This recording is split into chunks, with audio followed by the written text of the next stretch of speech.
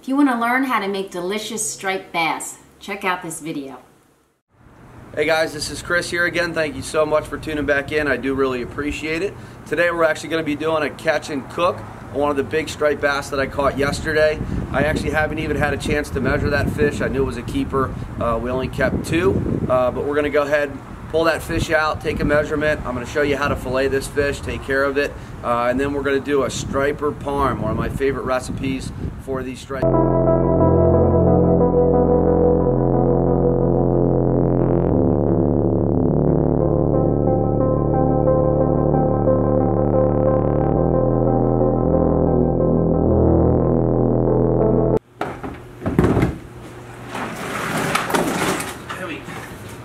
Ready? Nice beautiful striper, caught just yesterday. Didn't even get a chance to measure her.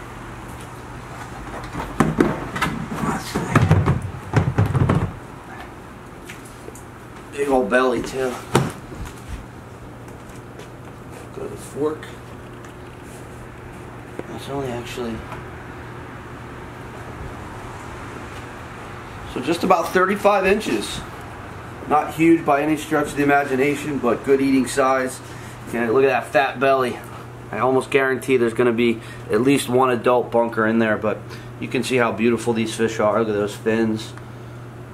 They get this big tail flopping in the current, and on light gear they'll beat you up.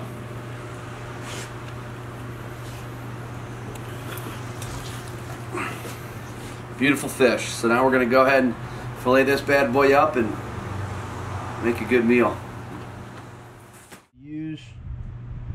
Okay guys, so what you're going to need to fillet this striped bass, I typically have two knives ready to roll. This is one of the larger knives from Offshore Angler that I purchased at Bass Pro Shops. This is one of my Bubba blades. This one's seen quite a bit of action filleting up a bunch of tuna. And I always like to have a really good chef's sharpener handy.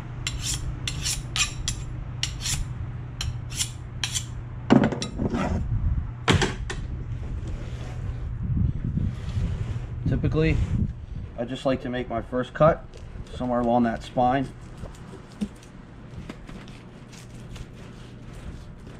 Work your way right down. I'm going nice and slow today. Usually I go a heck of a lot faster. Work it right down.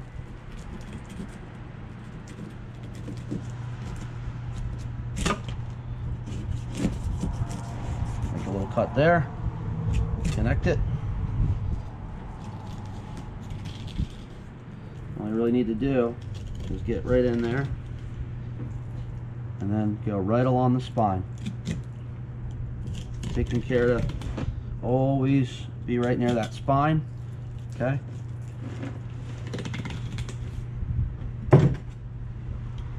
Make a cut just behind that dorsal, or the pec fin rather. And right here you're gonna hit a whole bunch of ribs. Okay, right about there is really kind of where the bulk of that top part of the fillet stops, and then it spreads down into some of the belly meat. All right, so now you've ran it along the dorsal aspect of the spine down to the spine itself. Hopefully you can see that there. Okay, and now all I need to do is just come right through. There you go. I'll work right up. You can see this fillet already start to come together beautifully. Okay.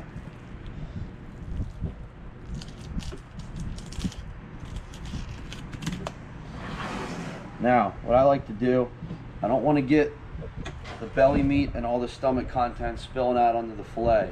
So I'll keep that out of the equation for the most part. So work right around those ribs into the belly meat.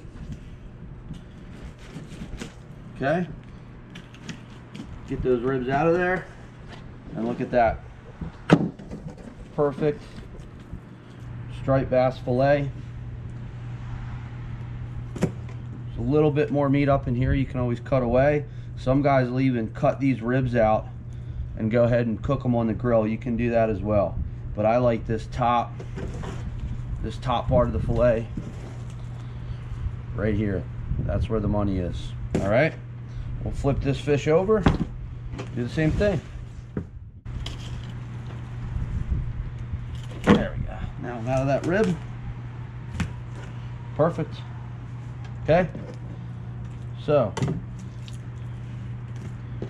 2 perfect striped bass fillets. I'll go ahead and take that skin off, third them. But first, I want to see what this girl's got in her belly. I'll almost guarantee that there's a whole bunker in there. I'll put money on it. Let's see, guys. So that one's, there it is. There's that bunker. I knew it was in there. So you have a bunker. Looks like you have some remnants of sand eels as well. All right, throw that out for the seagulls. Oh, and there you go. There's the second one. Pretty well digested. It's always important, in my opinion, to look at the stomachs of the fish that you're going to eat. All right, and that's how to fillet striped bass. All right, guys, so you can see I have 2 perfect striped bass fillets now. Zoom on in here, hon.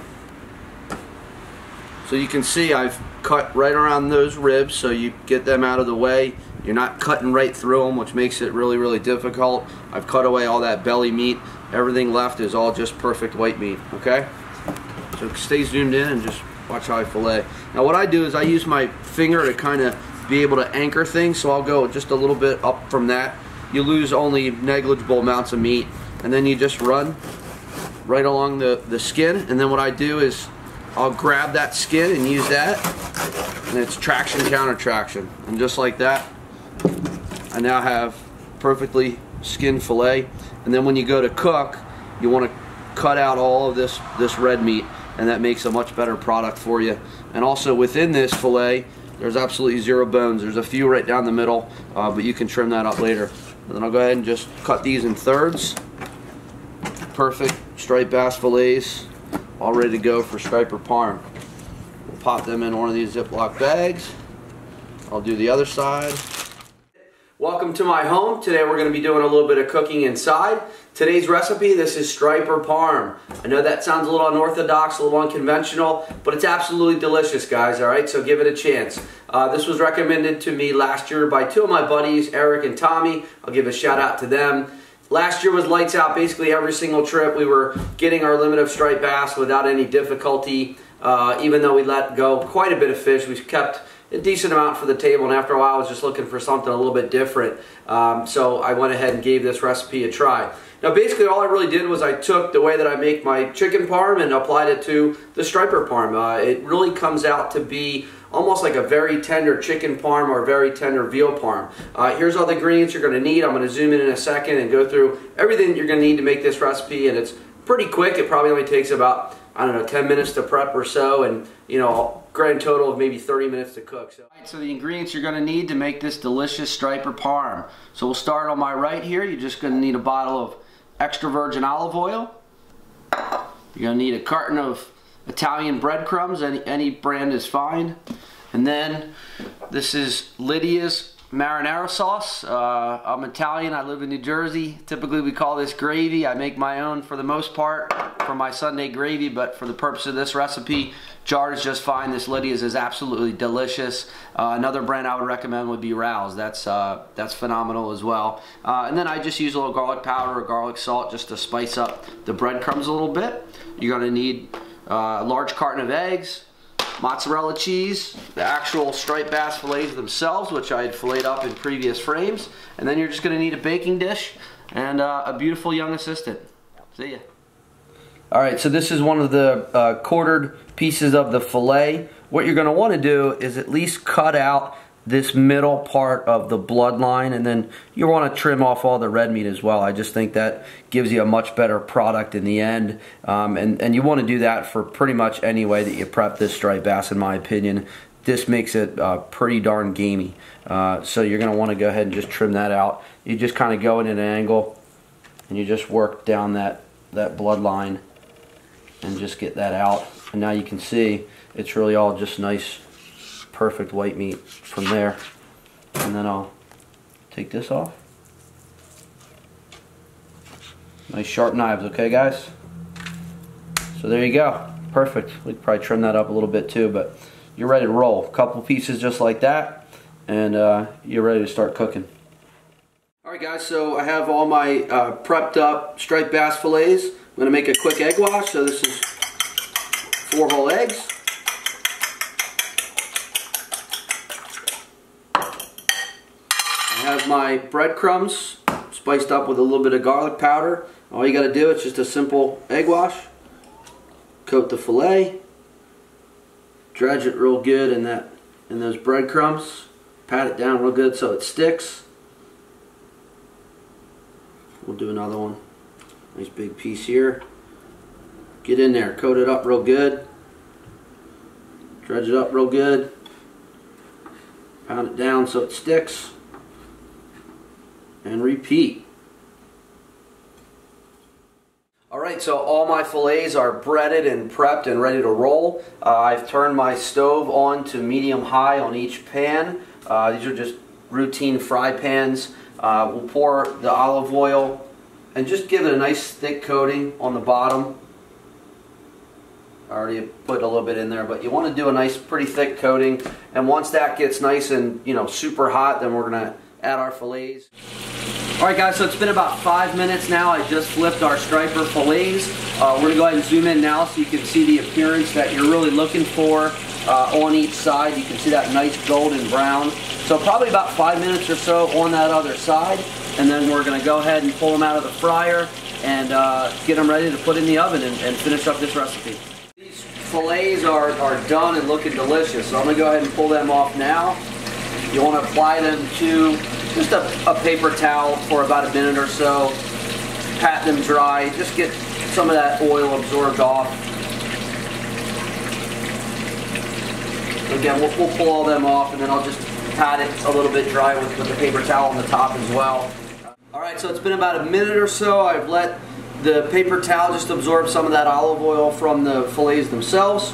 Now we're just going to go ahead and transfer them to this baking pan. I've layered the bottom with some of that Lydia's marinara sauce. So just layer that baking sheet, spread the fillets out.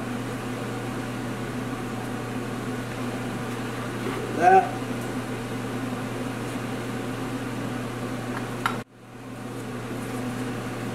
Okay, now we're going to put more Lydia's sauce right on top. No magic to this.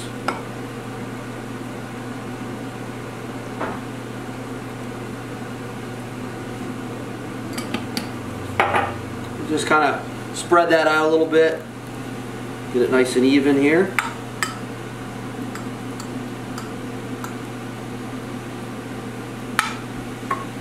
And now for my favorite part, the mozzarella cheese. I've preheated my oven to 400 degrees. We're going to put this in there. The fish is already cooked, so it's really just a matter of heating up that sauce and getting that mozzarella cheese nice and melted. So we'll go ahead and do that. That probably is going to take about 10 to maybe 15 minutes. Alright guys, so it's been about 15 minutes. Everything's looking really good. Pull it out of the oven. Scoot on over here, Alana. And there you go, striped bass parm. Mozzarella cheese is nice and melted, a little bit of golden brown on top, bubbly, sizzly, looks absolutely delicious. So we're going to dig in. So tonight we're going to pair this nice striper parm with a nice red blend, double T. And I'm going to go ahead and dig in. Looks so good. Oh my God, that's really good.